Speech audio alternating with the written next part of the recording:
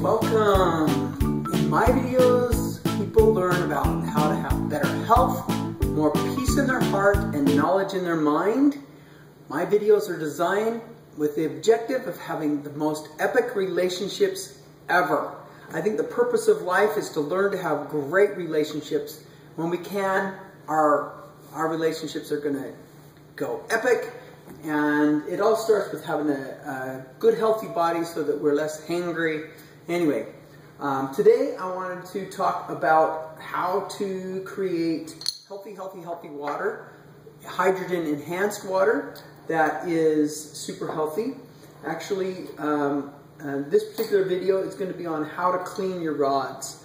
So, these magnesium rods have been used for over a month, and they are super clean. You can tell they're clean by the color. It's hard to get them out sometimes, but I started to use the longer rods because they don't come out, and I found that that's much easier when they stay in. So this particular rod, it does come out. Just leaving the rods out of any liquid oxidizes the rods. This rod was perfectly cleaned with vinegar. That's what we use to clean our rods with. I'm going to actually show you this particular rod. It's really cool. When I cleaned this rod, I used 100% vinegar, and you can see the etch marks. It's such a cool pattern. Those etch marks in this rod. In fact, if I rub it with my thumb, I'll rub off some of the oxidation from the air. That's just been air that's oxidized this. And but those marks are there because it ate away extra magnesium, which means I've wasted some. So by using too much vinegar in this particular bottle, I've had to learn through experience of how much vinegar to use. I used up extra magnesium and had to pour it down the sink. It wasn't necessary. And this particular rod, so this rod has not been cleaned. This rod has been cleaned, so that's the difference. Now this one's been sitting out in oxygen for a couple of days now because I pulled it out specifically so I could show this cool pattern. But this rod has not been cleaned. It's got some black on it and some oxidation. That's what we want. We want this rod to absorb oxygen. That's what we want. But that's what it looks like before it's cleaned. Now, of course, when they come brand new in the package, I brought some brand new ones. This is a package of a starter kit, and they're perfectly silver. I thought I had some others. What did I do with them? There, right here. Okay, so these rods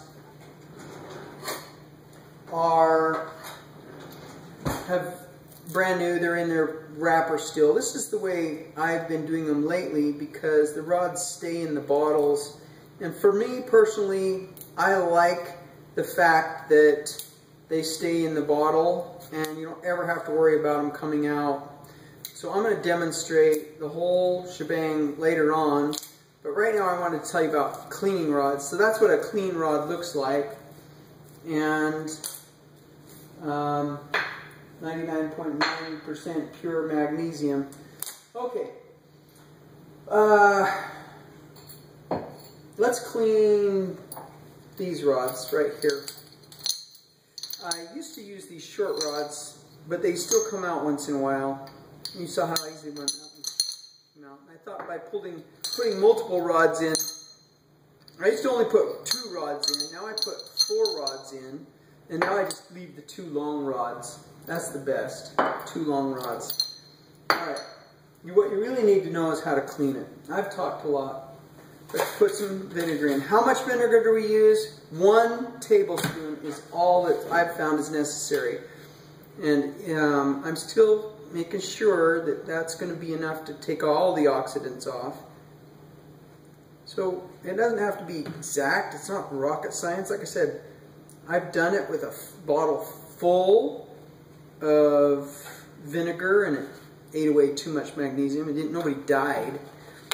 It wasn't a big deal. Just don't seal it, man. That was really under pressure. You seal that when that's got full of vinegar. Boom! That was amazing. Okay.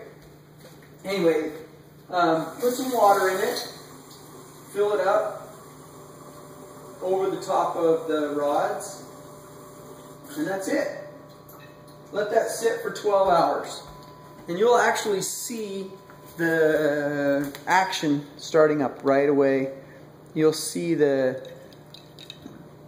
actually there's some oxygen already in that water from the faucet, but once that dissipates, then you'll see the bubbles start to form on the rods, and that will clean those rods out.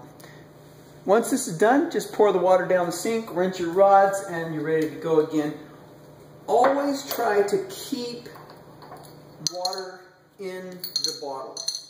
Always start a new batch as soon as possible, because these rods are going to, I've found that they will oxidize in the air just like they will oxidize in the water. So you just well start the process, put some acid in, get the process going.